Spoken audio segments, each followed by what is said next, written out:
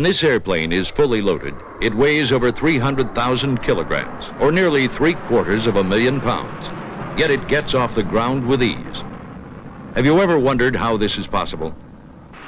You may already know that no object moves unless a force is applied to it.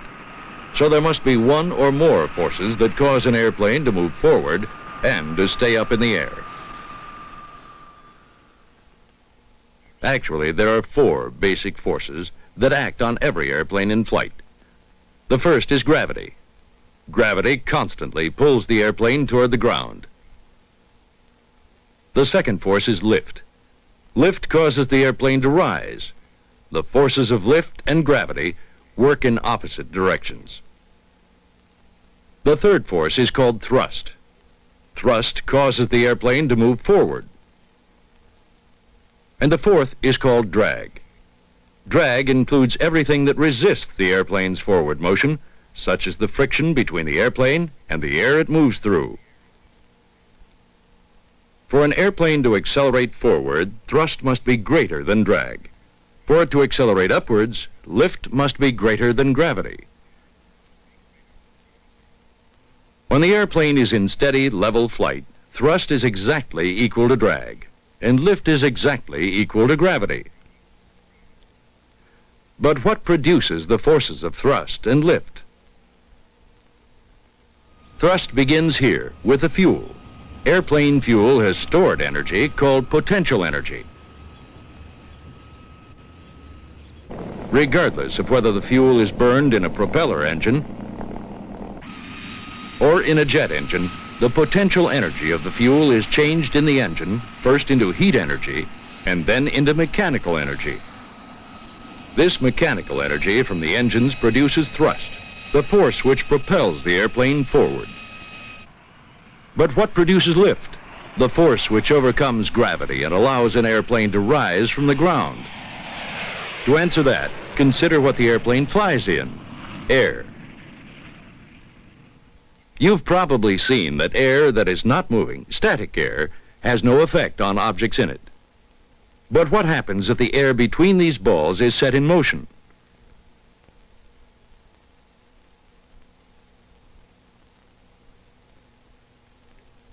Are you surprised? Instead of flying apart, as you might have suspected, the balls come together. This demonstrates a law of physics called Bernoulli's principle, which states that air pressure decreases as the speed of air increases. And in a similar manner, air pressure increases as the speed of air decreases. Here's another example.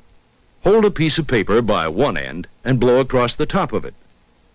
The paper rises because the fast-moving air on top has less pressure than the air underneath. The force which elevates the paper is lift. Airplanes use the same principle. From this side view, notice that the airplane wing is not flat on top, but has a curved shape. Because of its shape, it's called an airfoil. An airfoil shape is used for all parts of an airplane which make use of air pressure to lift or control the airplane. What is air pressure? Air pressure is the force exerted by air on every object in the atmosphere. When an airplane is standing still, the air pressure is the same all over the wing. But when thrust is applied and the wing moves forward, air flows across the top and bottom surfaces. The distance from the front to the back along the curved top surface is greater than the distance across the bottom surface.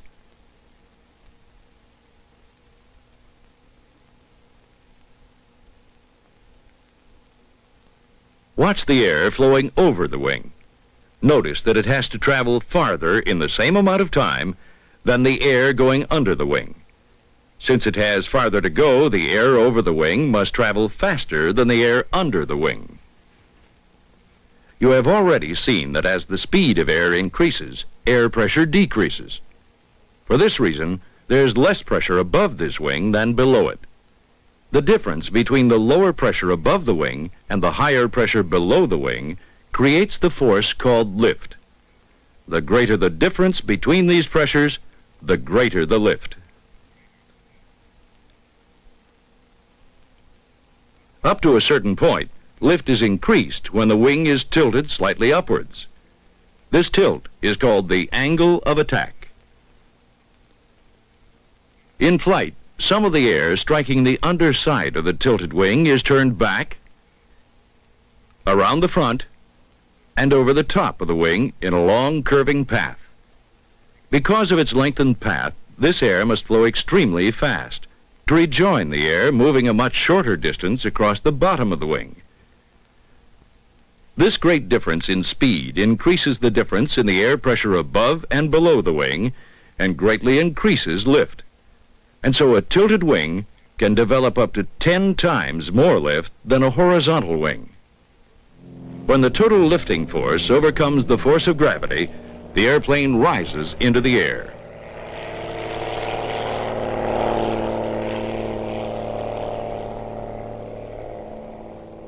Once the plane is airborne, lift not only keeps it in the air, but also helps control its flight. To understand how the same pressure differences that produce lift can also cause the airplane to turn and dive and climb, you must look at some of the other basic airfoils. The tail section of this airplane is made up of two important symmetrical airfoils, the vertical stabilizer and the horizontal stabilizer. Notice the two movable control surfaces on the horizontal stabilizer. These are called elevators. When the elevators are moved up and down, they actually change the overall shape of the horizontal stabilizer. Now, watch what happens in slow motion. When the airplane is in flight and the elevators are lowered, air flowing over the curved surfaces of the airfoil creates a low pressure area on top and a high pressure area below the horizontal stabilizer. Thus, lift is developed. This lift pushes the tail of the airplane up, which in turn forces the nose down. When the elevators are raised in flight, the high and low pressure areas are reversed, so that the tail is forced down and the nose up. This control surface on the vertical stabilizer is called the rudder. The rudder can be moved to the right or to the left. When the airplane is in flight, which direction do you think the nose will move when the rudder swings to the left? Air flowing over the vertical stabilizer forms a high pressure area on the left side and a low pressure area on the right side. This difference in pressure causes the tail to move right, swinging the nose to the left. When the rudder position is reversed, the pressure difference is also reversed. So the tail swings to the left and the nose is pointed to the right. These two control surfaces on the wings are called ailerons. Notice that when one aileron swings down, the other swings up. A lowered aileron increases the lift of the wing, while a raised aileron decreases the lift.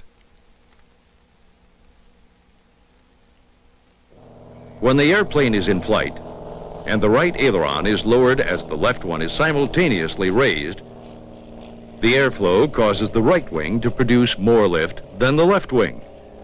So the airplane banks or tilts to the left.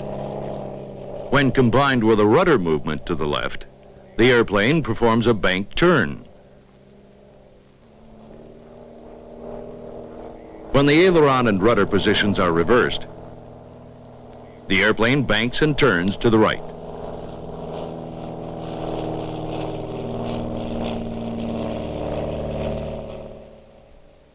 And finally, these control surfaces on the wings are called flaps. The flaps slide back from the wing and at the same time rotate down. This is called lowering the flaps.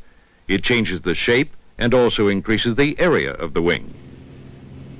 During takeoff, flaps are partially lowered to increase the lift so that the airplane can take off in a shorter distance.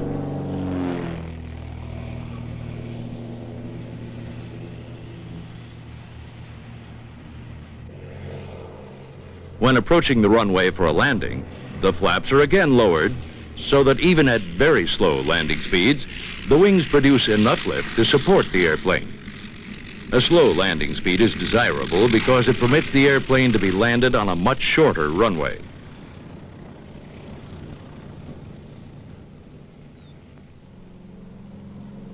Since maximum lift is especially important on landings and takeoffs, airplanes normally take off and land against the wind. The wind increases the speed of the air over the wings and increases the lift.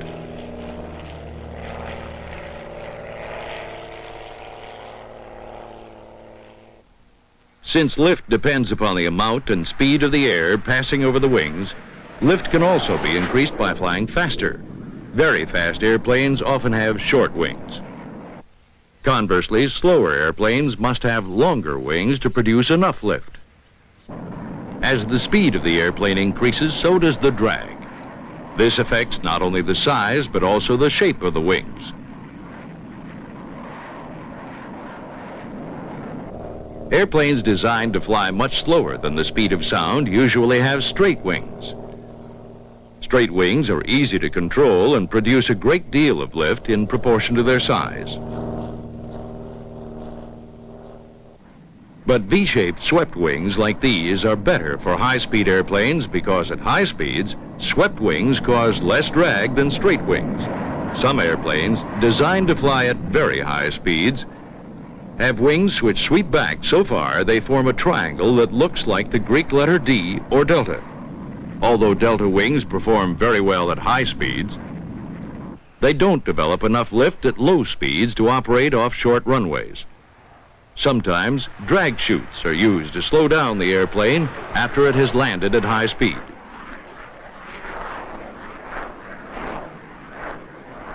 To build airplanes that perform well at any speed, aeronautical engineers have designed wings which are movable, called variable sweep wings.